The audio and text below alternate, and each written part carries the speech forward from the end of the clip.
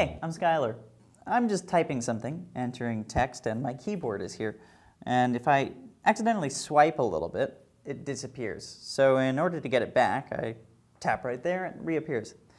But if you're experiencing that the iPhone is just disappearing keyboard on its own, then there might be something else going on. Who knows what it is, though? It could be a bug in the operating system, it could be a bug in your preferences, it could be all sorts of different types of bugs. So go to General and go to Software Update. If you've got a software update available, install it. That might solve the problem. If it doesn't, try going to General, at the bottom, Reset. Then go Reset All Settings.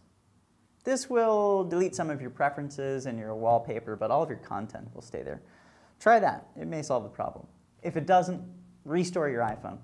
That's a process that's actually relatively straightforward, and I've done a couple videos on it, so you could find one of those and do it on your own.